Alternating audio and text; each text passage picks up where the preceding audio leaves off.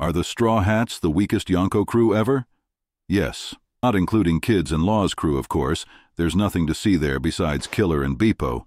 However, I still believe the Straw Hats are a complete crew, and worthy of being called the Pirate King's comrades. Now hear me out before you click off, because I'll give you tangible proof why Oda chose to elect the members as he did. And it has everything to do with Luffy's characteristics.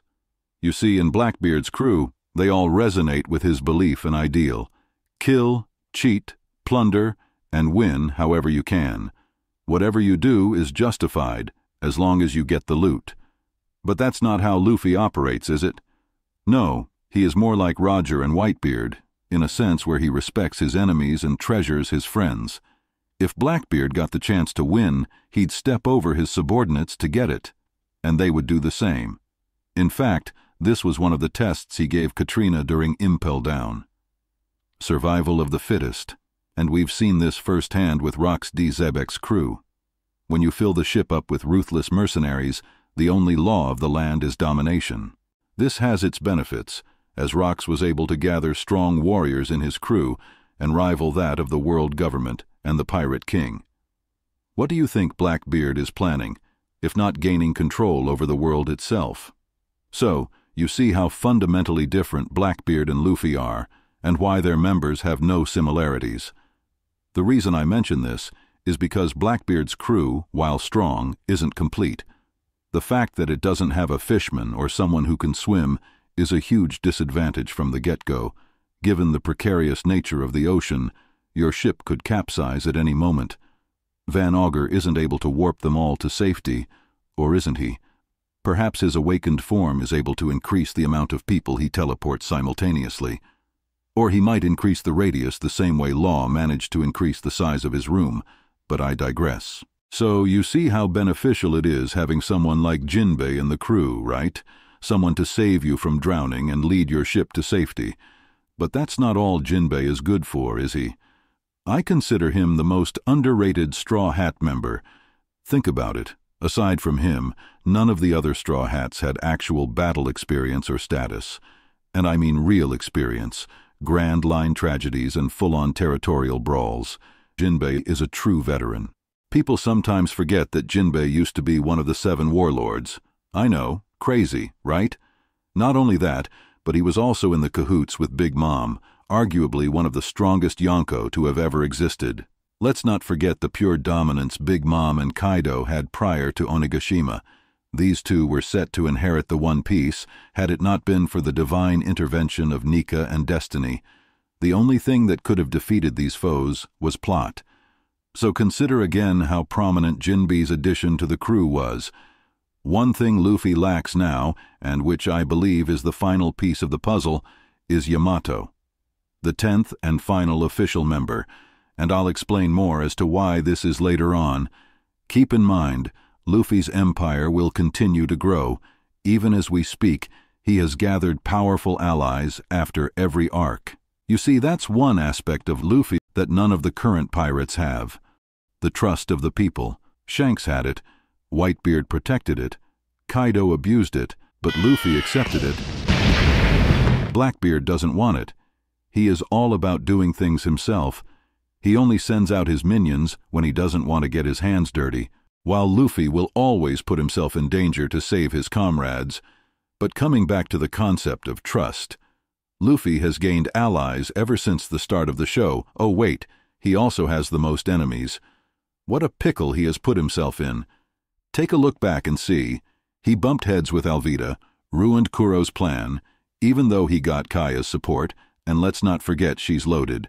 She might come in handy. Then there's Django. I doubt he'd let go of a grudge. But hey, even though Buggy turned on him and tried to kill him, he still managed to escape Impel down alongside him and fight Marineford with him. While I wouldn't say Buggy did a lot of fighting, though, Aokiji made quick work of him. Then there's Chef Zeph and his subordinates, who might march alongside him. However, Don Krieg will definitely thwart his plans, alongside Morgan. Some enemies here and friends there. Luffy and the Straw Hats are seen as both saints and sinners, depending on where you stand. Arlong, for one, would never forgive him, and this could cause a chain of events that leads to the fishmen turning against him. If Arlong and Hody Jones made their own crew, similar to Mihawk's and Crocodile's Cross Guild, they could form a fan club hating on the Straw Hats, which could cause a problem. Speaking of fan clubs, you do know that there is positive and negative karma, right? What the Straw Hats did in Little Garden, with Dory and Brogy came back in floods during Egghead Island to save them from a buster call. What more could the Straw Hats ask for, huh? Honestly, all they did was stop Mr. 3 from causing havoc and gave the Giants faith. Even though Dory and Brogy aren't officially from the 10 crew members, they were ready to march alongside them, and that's what makes the Straw Hats really fearsome. Don't go anywhere, 'cause things are just getting started. We haven't even used the first gear, let alone the second or third. Aside of the Giants, do you know how valuable Dr. Kureha and Dr. Vegapunk are? Do you? Well, I bet you do, since you know the value of knowledge and information. The fact that the Straw Hats know them should have been sufficient to nominate them for the prize, however. The fact that they are good friends with them and have befriended their prodigies speaks volumes. Let me make it clearer for you. Chopper is a medical genius, a once-in-a-lifetime find. The Straw Hats hit the jackpot with finding a brilliant doctor and a master-class chef in of its own. The fact that they can fight and hold their own is but an icing to the cake. And it doesn't end there either. You also have the lone survivor of the O'Hara incident in your crew, and she is the only one who can read poneglyphs. It honestly doesn't get any better than that. You see why I deemed the Straw Hats a complete crew, right? Every great pirate crew needs one swordsman. It's like one of the prerequisites you must obtain to qualify. Swordsmanship is essential in the world of One Piece. Why else do you think characters like Aokiji and Kizaru keep forming swords with their respective element? Even though they don't do it as often, it's a sign of mastery. That's why Zoro is an indispensable member of the crew. He is the Rayleigh to Roger. However, Usopp failed to become the Beckman to Shanks, or the Lucky Roo to Shanks. Having a sharpshooter always comes in handy. You thought I forgot about Usopp, huh? Nah, but I'd personally say he ranks third. Wait a minute. I just realized that Shanks is the only swordsman in the crew. I wonder why he'd choose 3 sharpshooters as his commanders. Is there something he knows that we don't? None of them have devil fruits either. Perhaps the theory of devil fruit users getting sick on their way to Laugh Tale might bear some truth. If so, Luffy will have a hard time pushing forward, but not completely impossible, since he'd still have Frankie, Sanji, Zoro, Usopp, and Nami to guide the way. Brook would keep them busy with his music and jokes, which is able to lift morale and help kill the boredom of sailing the vast seas. Don't get me wrong, Brook is a powerful combatant through and through. He has proved his worth time and time again. I mean, who else could have stood their ground against Big Mom? That takes real balls to execute. I feel like Oda hasn't shown us Brook's true potential yet. Even in Wano, he took the back seat and didn't do much. I mean, he motivated and saved Robin, but he never fought Atabi Rappo directly. Even in Egghead, he seems to be playing the casual background character, even though at his peak, I believe Brook has the potential to be a remarkable scout. Given his astral projection abilities, he would serve as the Straw Hat's eyes and ears, gathering classified intel from hush-hush meetings. On top of that, he can work on his ice powers and hope to reach Aokiji's level one day. But that's not all. I believe his greatest weapon is going to be his musical hypnosis. He is yet to unlock its full form, which I believe could be more devastating than Django. Thriller Bark posed an exciting journey in the Straw Hats' crusade. They gained Brook in the process and made enemies of Gecko Moria. However, I still believe it's a win. Prior to Thriller Park, we had Water 7, where they met Frankie. And speaking of Frankie, they landed gold in hiring a skilled master such as him. Frankie might be underutilized now, but you just wait. Soon enough, he'll be making cyborgs as big and powerful as Dr. Vegapunk's. That is his fullest potential. He isn't just a shipwright, but a bona fide creator as well. Imagine Frankie at the final stages of the war, dropping down with the strongest Iron Man suit you can imagine, simply spamming rockets and cannons and lasers like the Pacifista. I believe we are greatly underestimating his potential. I believe he might go against Jesus Burgess in the end, given that they both rely on strength and power. Would be an interesting match up to witness, wouldn't you say? While we are on the topic of allies and enemies of the Straw Hats, there is one individual the Straw Hats should look out for. If this man decided to seek vengeance, they would have a tough battle on their hands. And yes, this man is Enel, the self-proclaimed deity of Skypiea. I know the Straw Hats gathered a few allies while they were there, but they all fall victim to the wrath of this lightning freak. If he decides to show up late into the game after having powered up, this would cause a significant threat to the Straw Hats. Be that as it may, this time around, I have this feeling that Nami would take care of it. You're probably laughing at the very thought of this, huh? I wouldn't blame you. But given the addition of Zeus, wouldn't he be the ideal counter against Enel? Correct me if I'm wrong, but Zeus grows stronger after devouring electricity from Nami's Climatact, right? Wouldn't one of Enel's attack be a fulfilling dinner for him? However, I doubt lightning strikes would hurt him, unless they are infused with Haki, of course. We have seen his ability to use Haki firsthand, when Nami used him to knock Ulti's lights out. I don't know, man. I sense Oda is cooking something delicious here. The Straw Hats have one of the most talented navigator, Nami, one of the most gifted doctor, Chopper, who, by the way, will turn into an absolute monster once he masters his transformation.